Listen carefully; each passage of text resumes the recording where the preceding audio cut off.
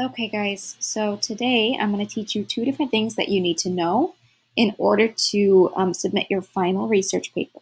So first is you have to create in-text citations with every quote that you use. And second, at the bottom of your paper, you're going to have to create a works cited page.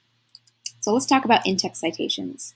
So if you look at this red thing at the bottom that says Wordsworth 263, that's an in-text citation. So every time that you have a quote, you have to cite who said it and then where you got it. So there's two ways to cite quotes in a paper. Option one, you can insert the quote by itself, and then you include the author's last name and page number after the quote. Here's what that looks like. So romantic poetry is characterized by some writers as the, quote, spontaneous overflow of powerful feelings.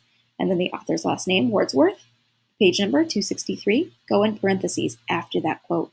Notice I didn't put page or P in front of the number. I just put the number. Option two looks more like this. So first, you could use the author's name when you introduce the quote, and then after the quote, you could simply include the page number. So here's what that looks like. William Wordsworth, a famous British poet, stated that romantic poetry was marked by a, quote, spontaneous overflow of powerful feelings.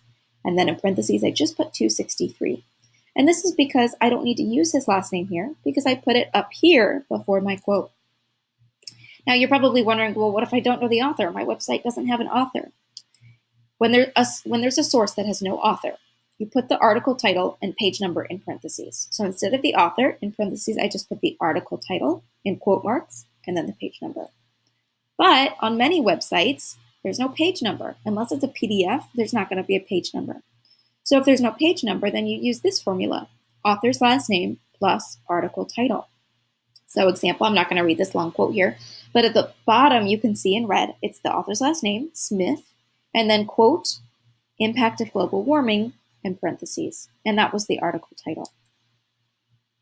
Okay, so next we're going to talk about works cited page, but first I'm going to show you how to do this. So I opened up, the first paper I saw here was Me Mike's. So let's see, I'm going to find a quote. Okay, so right here I see he's got a quote in his paper. So I'm going to go after the quote, I'm going to click parentheses, and I actually copied and pasted this into Google and found that it came from this article right here. It was from ESPN.com, and it was this article called Next Level, and I see that there was an author here, Peter Keating. He's an ESPN senior writer. So I'm going to go back here, and in parentheses, I'm going to write the last name of the author, Keating, and there's no article title. So I'm going to put, there's no page number, so I'm going to use the article title, Next Level, and I put that in quote marks. Then I end my parentheses, and then I put a period after it, so I'm going to get rid of this period right here. Okay, and so Mike has to do that for all of the other quotes in his paper. All right, next let's talk about a works cited page. Okay, so your works cited page is going to be a separate page. This is where you give the full citation of where you found your research information. And we're going to start by writing works cited and centering it. So it's going to look like this. Let me make this larger for you. It's going to look like this. Okay, so you have works cited in the center. You have obviously your header up here with your last name and the page number. And then you have these weird things here. These are your citations. Well, you don't have to learn how to do this anymore because the website does it for you. So let me show you how to do that. So there's two websites you can use. One is this one. It's called citationmachine.net. And another one is called easybib.com. They're very similar. You can use either one. So just remember those. Write them down. easybib.com or citationmachine.net. Okay, for today's purposes, I'm just going to use easybib. So I go to easybib.com. And it looks like this. So I see this bar here, and I have the option between using website, book, video, journal, database, etc. Obviously, I'm just going to use the website. Up here are different ways that you can cite it. We're learning the MLA way. So we're going to use MLA 8, which is the most recent version. So I'm going to go over to this article from ESPN. I'm going to copy the website. Then I'm going to go back to EasyBib.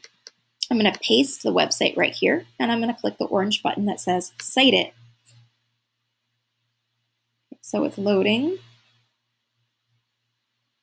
All right, it looks like they found the article right here. See this gray box? So I'm going to click the orange button that says Cite This.